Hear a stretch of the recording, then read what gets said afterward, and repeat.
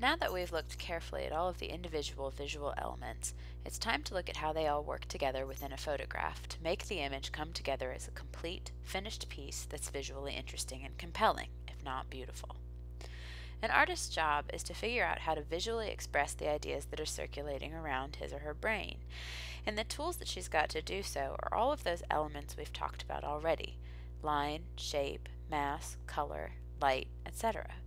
But ultimately, in order to give us something that both communicates what she's trying to say and give us something interesting to look at, she's got to organize all those tools into some kind of system. In two-dimensional art, we call that system a composition. In three-dimensional work, we call that system design. When an artist is figuring out how to organize or build the composition, she uses a common set of guidelines we call the principles of design. These guidelines or principles help the artists know what's working or what's not working within the artwork. The principles of design are a natural part of our perception, the way we see the world, but usually we're not conscious of them. Since artists have trained themselves to look at the world extra carefully, they are very aware of these principles. For artists, understanding the principles of design helps them make effective choices as they construct their work. For us, understanding the principles of design can give us greater insight into a piece of work. The principles of design that we most often identify are unity and variety, balance, emphasis and subordination, proportion and scale, and rhythm. You can discuss any work of art in terms of the principles of design, regardless of its form or the culture in which it was made. They are sort of the universal truths of art. If you look at a piece of work and you can't quite tackle the meaning of it, look for these principles and see how they're at play within the work. Now, photographers do two jobs. They, like other visual artists, express ideas circulating around their brains, but they also record objects and subjects that already exist in the world. In the last lecture, we talked about how you, as a photographer, need to train your eye to recognize visual elements and how they work together within the frame. Well, you also need to train your eye to recognize how these elements can work together according to the principles or rules of design. Because we as photographers do a slightly different job than other visual artists, we get additional rules or photographic principles of composition that help us to frame a compelling shot. These are harmony, contrast, framing, the rule of thirds, the golden ratio. These rules help us both process what we're looking at when we're learning to recognize a good shot, and they help us organize our subjects in visual space so that it makes sense and gives a maximum impact to our viewers. Just as I did in the last lecture, I'd like to walk you through these principles by examining and analyzing particular photographs. My goal is that by the end of these videos, you're equipped with the tools that you need to start honing your photographic skills.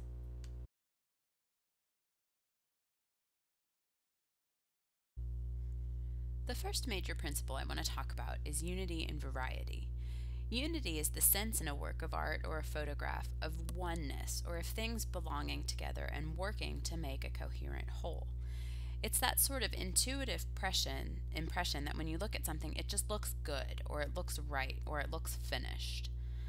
Variety is the difference among the individual visual elements that provides visual interest to the piece.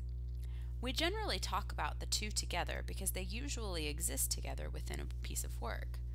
A good way to think about it is to imagine a blank wall. If all of you came up to the wall and made a mark, we'd have a lot of variety. Your marks would all be different. Maybe they'd be lines, maybe they'd be squiggles, maybe they'd be graffiti tags. But we probably wouldn't have a lot of unity because you all worked independently and made random marks that don't necessarily go together. Artists and photographers try to find the right mix of unity and variety within a given composition. If you look at this image by Guillermo Srodek-Hart, an artist that we looked at in the last lecture, you see a lot of different visual elements and objects of varying sizes, shapes, and colors. At first glance, this looks like a snapshot of a workspace, but if you keep looking and look carefully, you'll see that this is actually a very carefully constructed composition. If you notice the focal point of this image, it's a bike wheel. This is where our eye goes first, and this is what anchors the shot. Once you notice how this works within the frame, it's kind of put right in the center, then you can start to see how everything around it and behind it directs our eye to it. First, if you look at lines created by the tools behind it, we've got diagonal lines that kind of frame it coming from this direction. We've got vertical lines that point toward it, horizontal lines that point toward it, vertical lines that kind of give it its own frame here. And then you also have implied diagonal lines by all these piles of things here on the table. They kind of go this way towards the wheel, they come in from this direction, and they kind of sit along this front foreground here to let us know that there's a little bit of space and depth in the frame, but this is what we're supposed to be looking at. And you also see a really interesting distribution of color, mostly red and blue, that kind of echo the blue color of the wheel itself. You've got these blue strips along the back, the blue sign that kind of sits right behind and off the left of this wheel here. You've got various blue wrench handles, and then you've got the reds that kind of come in from this direction too. So everything kind of brings us home here to the middle. And the bike in the center here not only gives us a sense of visual unity, it kind of links everything, together here, but it also gives meaning to the piece as well. It locates us, the audience, and it helps us understand what we're looking at. This image here by Jim Goldberg is an example of what we call conceptual unity. Goldberg has shot a collection of objects with an isometric perspective so that there's not a lot of contextual information and everything looks kind of blank or flattened out. It looks at first glance like a drawer full of junk. But again, if you look carefully, you start to see that the objects are all objects of no good. We've got pagers, guns, lots of knives, a shiv, a doorknob on a rope, lots of kind of no good objects. And so you begin to get a sense that these are related somehow. And what this image is actually a drawer filled of confiscated items from a jail. So what Goldberg has done here is he's used the idea of contraband to unify a collection of random objects. As you look for interesting shots, you can also think about conceptual unity as a good strategy for organizing your visual information.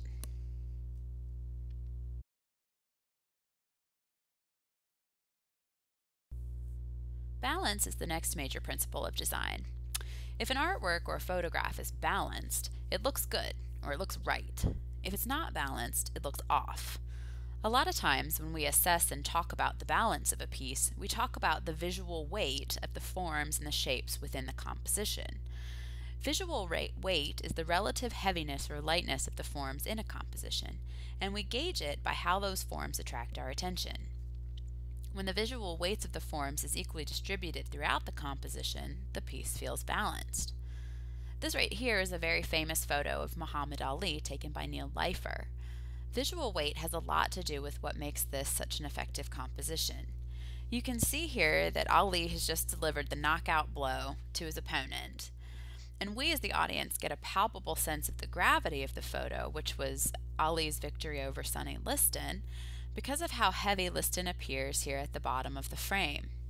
He's lying across almost the entirety of this bottom portion of the photograph right here. And he's a dark body in dark shorts and dark shoes against the white background of the ring. Towering above him is Ali in his light shorts that echo the kind of vertical line here of the ring side. And together, these two bodies, if you look from top to bottom, together these guys form a big triangle, a big heavy triangle that kind of roots us to the photo and lets us get a sense that we're a part of the action. There are two types of balance that we talk about in a composition, symmetrical and asymmetrical. With symmetrical balance, the forms in a composition mirror each other along a central axis, or an imaginary line that cuts the picture plane and divides it in half. This image by Zeke Berman is a good example of symmetrical balance. If you follow this line here, which divides the frame in two, you'll notice that the objects he's placed on either side of the table mirror each other in size and shape. This cup and this cup, this hand and this hand, this bust and this box of ceramics, this hand and this hand. The objects aren't perfectly symmetrical. They're not, exactly the same size. But because they mirror each other and because those weights are similar, it reads as symmetrical balance. Asymmetrical balance happens in a composition when two sides don't match exactly as mirror images, but the visual weights of the objects or the forms in each half are similar. They're either similarly light or similarly heavy. Because the visual weights are similar, the composition feels balanced. If we go back to this image by Jan Groover that we saw in the last lecture, you can see that the dividing line of this one, which I'd argue is this line here, is off center. So symmetrical balance is impossible. But what she's done here is used this bottle, which is light, to kind of even out the weight of this bottle, which is big and heavy, by encasing it in this metal frame. So because these visual weights are similar, the piece feels balanced.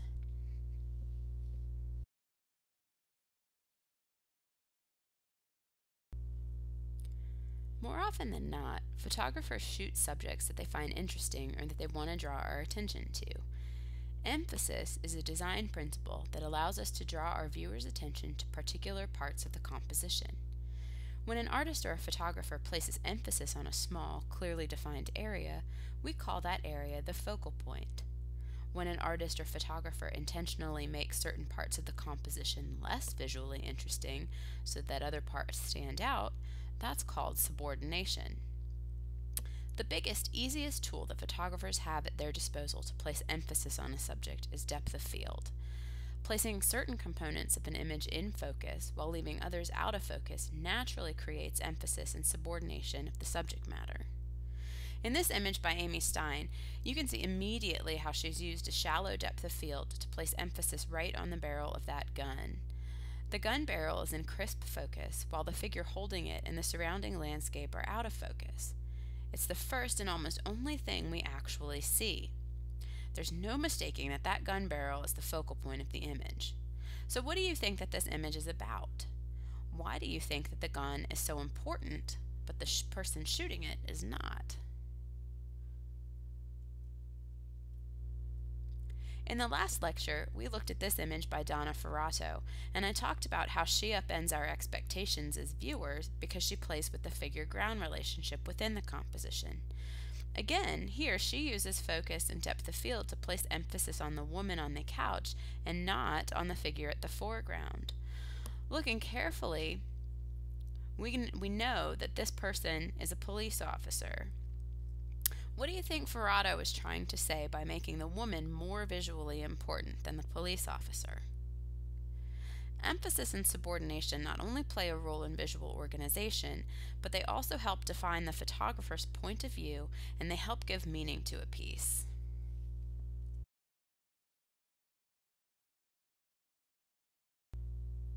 Another big principle of design is size, because, as they say, size matters. When we talk about size in art and design, we talk about proportion and we talk about scale. Scale means size in relation to standard or normal size, and normal size is the size we expect something to be based on what we know about it. So for example, we know that a model airplane or a toy truck is smaller in scale than its natural size, a real airplane or a real truck.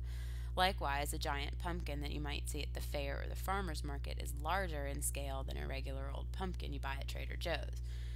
In this famous image by William Eggleston, you can see that he delights in playing with the scale of objects. Here he shot at a perspective or a point of view that's close to but lower than the tricycle. This is the idea of force perspective that I mentioned briefly in the last lecture. What he's done is he's confused our expectations of scale. Clearly, a tricycle is much smaller than a house, but by using this forced perspective, he gives us the appearance of the tricycle being much larger in scale than the houses behind it. It also helps to emphasize the tricycle. Proportion refers to size relationships between parts of a whole or between two or more things that work together as a unit. Proportion plays a big role in defining the space in this image by Stephen Shore. Here we get a sense that the space is confined and it's crowded because we have a collection of visual clues relating to proportion.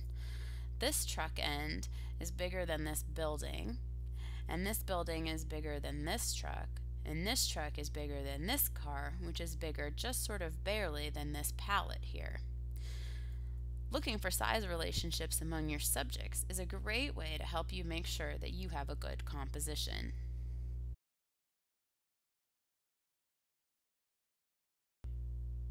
The last universal design principle I want to talk about before going over some principles that are specific to photography is rhythm. Rhythm is based in repetition. We talk about the rhythm of the seasons, the repetition of the seasons. We talk about the rhythm of music, the repetition of beats and phrases, etc.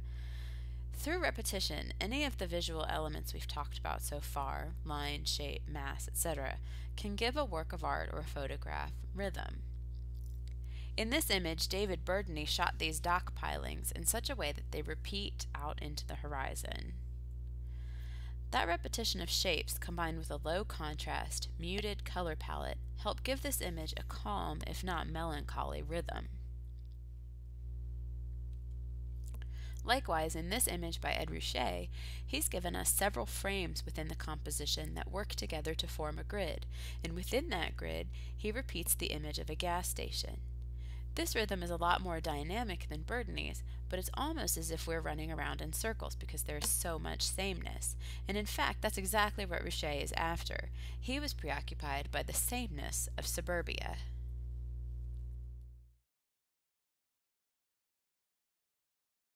Because in photography we're learning how to train our eye to recognize spatial relationships that define a good composition, instead of creating those relationships by hand the way we would in painting, drawing, or sculpture, we've got an additional set of principles or rules to follow when we're actually out in the world looking for the perfect shot. These rules are derived from the basic principles of design that we've talked about already, and in most cases they're combinations of different design principles. Our first rule, harmony, for example, is a combination of rhythm and movement, unity and variety, and balance.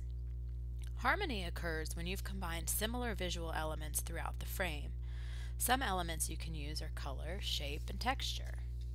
In this image by Sandy Skoglund, you can see harmony in the ways that she's used colors and textures. The blues of the bedroom work together against the oranges of the fish in a complementary color relationship, and the sort of floaty texture of the fish stands out against the smooth textures of the furniture.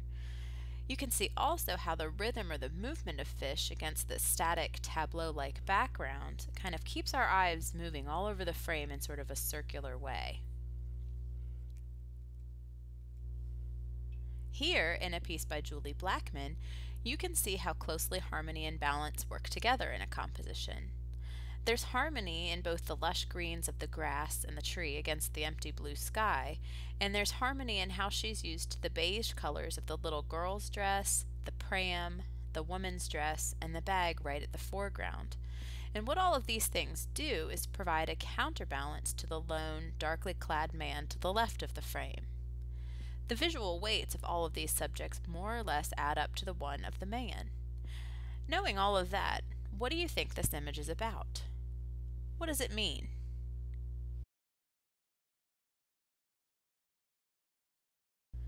We talked briefly about contrast in the last lecture series when we talked about the grammar of photography. Contrast is one of the most fundamental and most important rules you can follow. To make an image expressive, you need a little bit of conflict or contrast between and among objects in the frame. In the last lecture, we talked about value contrast, which is the contrast between light and dark objects, and we talked about color contrast. But you could also focus on psychological state contrast or physical condition contrast, which you see here in this diagram. In this detail of an image by Irving Penn, which we've seen before, you can see how he's really pushed value contrast to its maximum, giving us maximum tension or conflict within the image. The contrast is so extreme that the model's skin is virtually the same value as the background. So what happens is that she disappears, and what we're left to focus on is the clothes, and in particular the richness of them. From the plush velvet of the hat and gloves to the shiny satin of her dress and the delicate lace of her veil. That tells us that this image is not about the woman, but rather about the clothes and how they define her.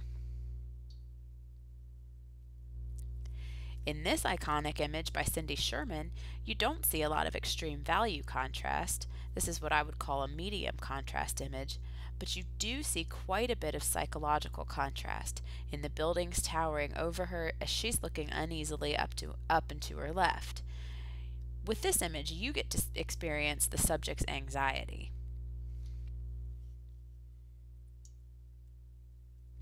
Another type of contrast we talk about is conceptual contrast, where your expectations as a viewer are overturned and you're caught by surprise.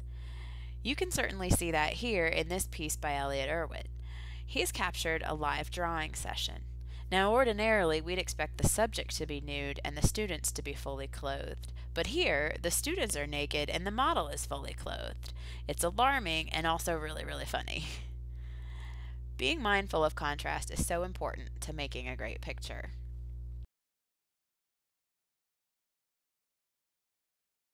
Framing, or keeping your eye trained to look for opportunities to shoot a frame within the frame, is a good way to give emphasis to your subject matter. Here's another image by Elliott Erwitt, and you can see how he strategically captured the car window in such a way that it frames both the little boy and the spider web of broken glass. Got one frame here that takes the whole thing in, and one second frame here that isolates the broken glass. The way that he's used framing emphasizes both the boy and the broken glass, and that signifies to us, the viewer, that the two are equally important to the overall story. What do you think this story is?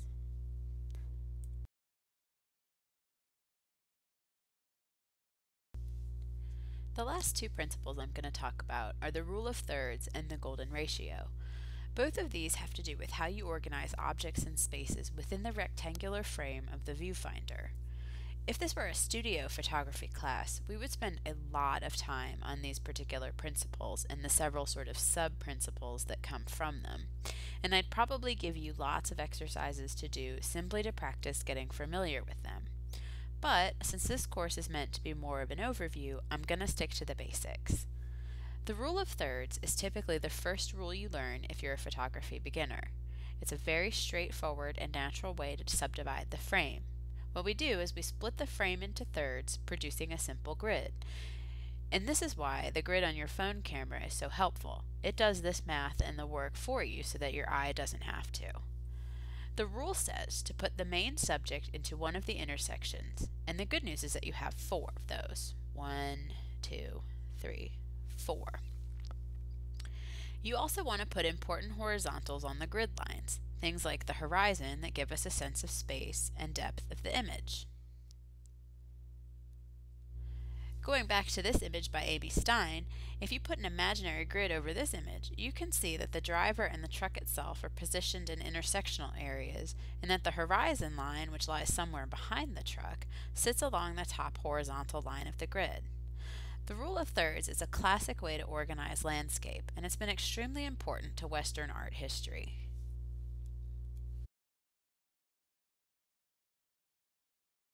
The golden ratio has a long history in Western civilization, and you've no doubt heard about it in either a math, a philosophy, an art history, or another art class.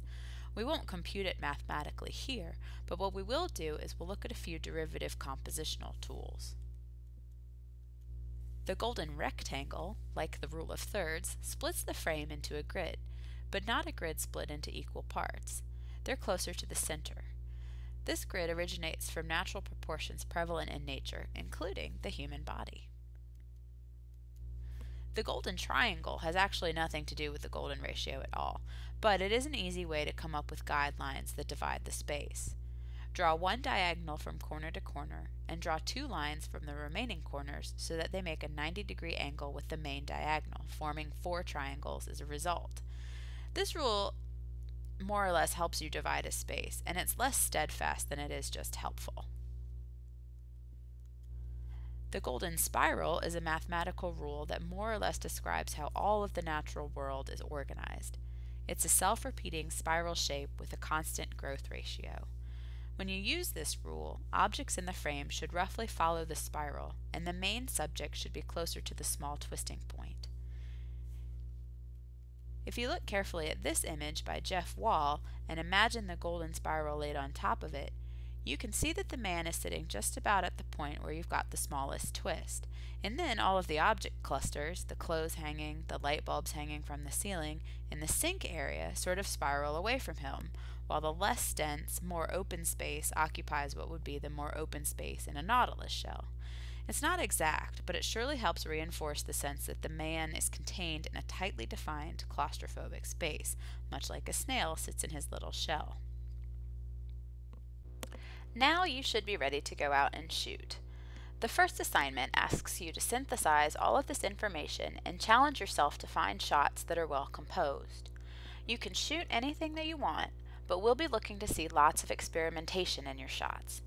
Challenge yourself to look for interesting visual elements and spaces, or places where you notice some of these rules in play. This is an exercise in looking as much as it's an exercise in taking pictures. Good luck!